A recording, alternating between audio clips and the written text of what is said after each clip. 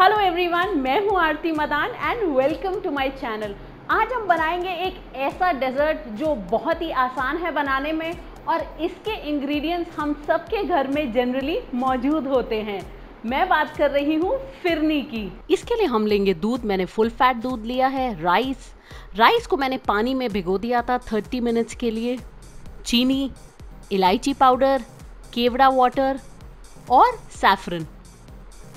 ये चावल जैसे मैंने आपको बताया, मैंने इसको पानी में भिगोया था आधा घंटा। मैंने इस चावल को सिर्फ एक बार धोया है। अब हम इसको छानेंगे। इसको आप चावल को बहुत ज़्यादा वॉश नहीं करें बिकॉज राइस के अंदर एक स्टार्च होता है, वो हमारी इस फिरनी में बहुत अच्छा एक क्रीमी टेक्सचर देगा। अब हम राइस को डालेंगे मिक्सर ग्राइंडर में। हमें इसे बहुत फाइन पाउडर या पेस्ट में नहीं करना, हमें थोड़ा दरदरा, थोड़ा कोर्स टेक्सचर रखना है। तो अब आप देखिए, ये अभी थोड़ा सा मोटा और है, तो मैं इसको कुछ सेकंड के लिए और ग्राइंड करूंगी। आप साइड्स को ज़रूर स्क्रैप कर लीजिएगा।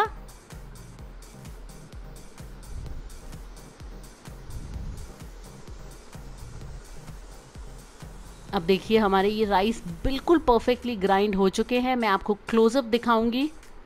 This is not very fine nor very thick.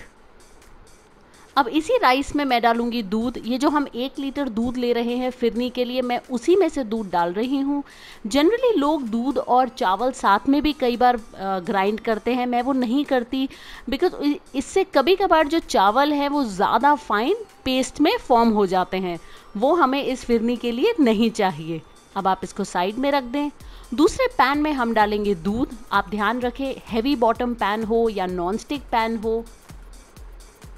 इसको अब हम 8 से 10 मिनट तक पकाएंगे ताकि इसमें बॉइल्स आ जाएं कुछ। हमें इसको रिड्यूस नहीं करना, सिर्फ इसमें कुछ उबाले लाने हैं। ये बहुत ही डिलिशियस फिरनी बनती है। आप बनाएं तो मुझे इंस्टाग्राम पे आरती मदान हैशटैग से ज़रूर टैग करें। मुझे वहाँ फॉलो भी करें। मैं बहुत सारे फूड रिलेटेड अपडेट्स वहाँ पे लगातार डालती हूँ।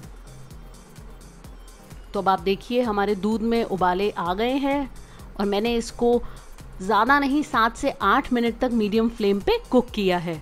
आप साइज को भी स्क्रैप करते रहें।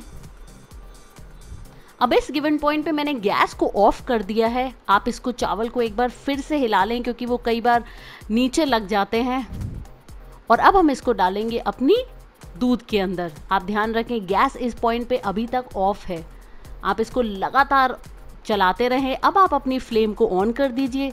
ये हम इसलिए करते हैं ताकि हमारे इसमें लम्प्स नहीं पड़े। तो अब आप इसको लगातार हिलाते हुए मीडियम फ्लेम पे पकाएं। चावल की टेंडेंसी है चिपकने की, तो हमें इसको लगातार हिलाना है। मैंने इसको 10 से 15 मिनट तक पकाया है। आप देखिए, ये अभी काफ़ी गाढ़ा हो चुका है। इस गिवन पॉइंट पे हम इसमें डालेंगे चीनी। चीनी आप कम या ज़्यादा कर सकते हैं।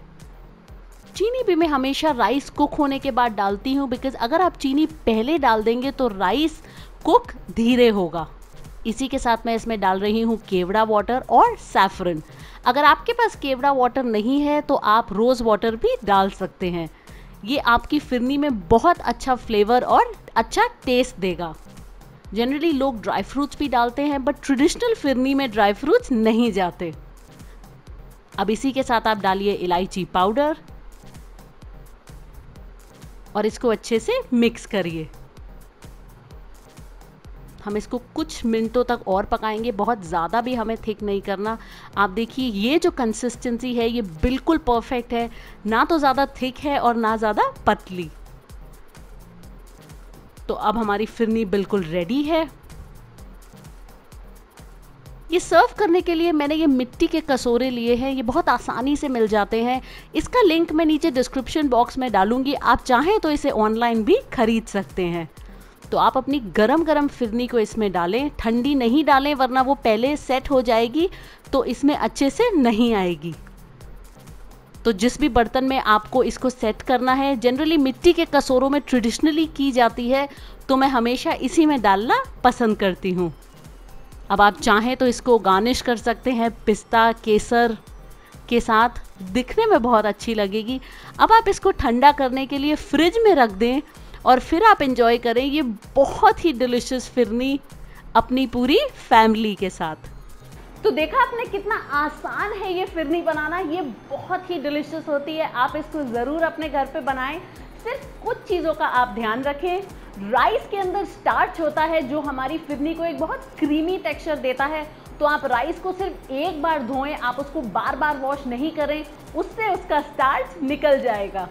सेकेंड बहुत इंपॉर्टेंट चीज़ जो मैंने आपको वीडियो में बताई थी कि जब हम राइस का पाउडर बनाते हैं उसमें मैं मिल्क हमेशा ऐड करती हूँ। कई बार ऐसे होता है अगर आप पाउडर को डायरेक्टली आप मिल्क में डाल देंगे तो उसमें लम्प्स पड़ सकते हैं। तो मिल्क डालने के बाद उसमें लम्प्स पड़ने के चांसेस नहीं रहते। तो अगर आपको आज की ये रेसिपी पसंद आई है, मेरी वीडियो को ज़रूर लाइक कीजिए और मुझे कमेंट सेक्शन में बताइए ये आपको कैसी लगी। So until next time, this is Aarti Madan. Keep enjoying good food.